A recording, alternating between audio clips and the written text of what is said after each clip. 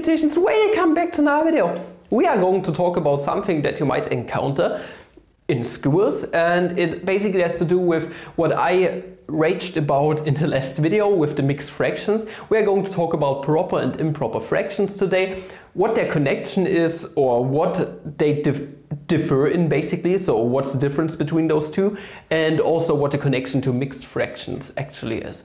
So we are going to dive right in and we are going to talk about the proper fractions at first. Proper fractions are fractions of the form, for example, 1/4, I don't care, or 3/5, or for example 7/19.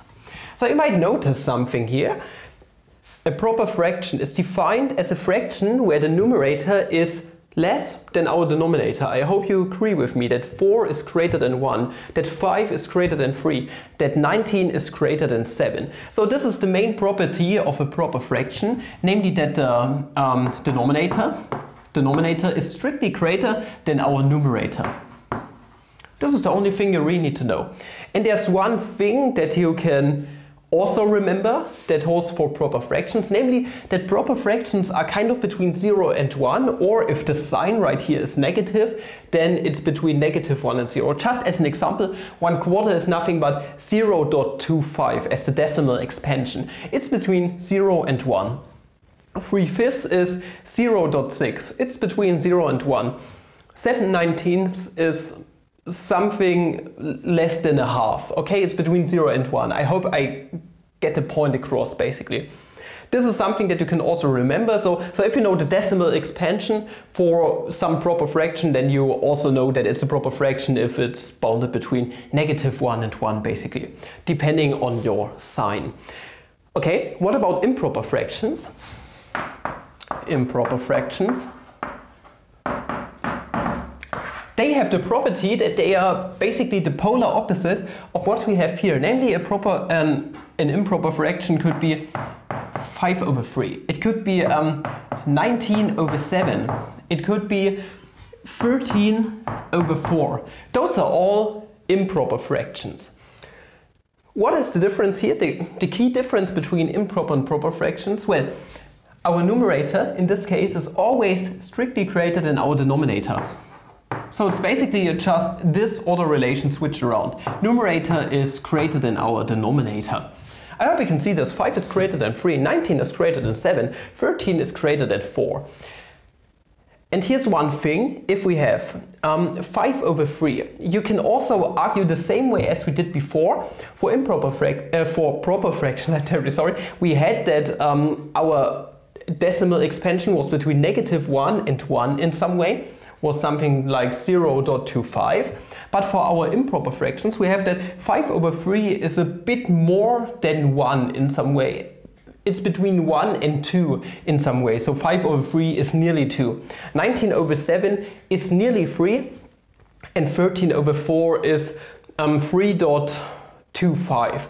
So you see, they are always bigger than 1, or if we have a negative sign, they are always less than -1 in some way. This is how you can use the decimal expansion to actually get a hold of those improper fractions.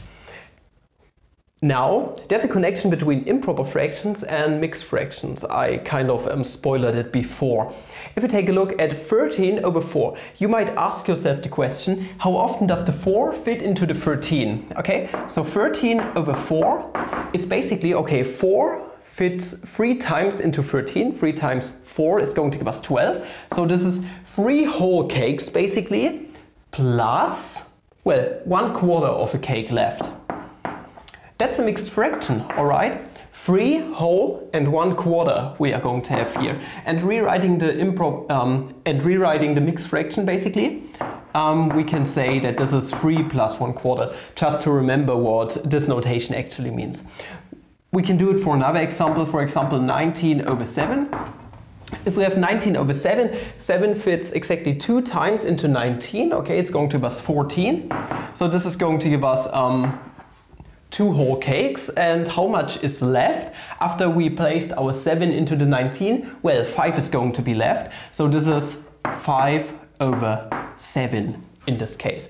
And you can rewrite it yet again, this mixed fraction as 2 plus 5/7. So this is the connection basically. For improper fractions we have that we can always express an improper fraction using mixed fractions in some way. This is the core difference between proper fractions and improper fractions. They can be turned into mixed fractions. They can, because they are between 0 and 1 or 0 and -1 in some way. Now, I would enjoy this video if you just subscribe, make, comment, channel. Like, if you know about someone who needs math help in some way or just a refresher for basic mathematics, feel free to recommend them this channel. Also, if you know about a teacher who would like to bring mathematics to their students without having them in their classroom, so like online learning, then yeah, recommend this channel to your teacher. Maybe he finds this channel cool. And other than that, thank you guys for watching. Take a look at the main channel, and I want to next video. I wish you guys a flammable day. Ciao.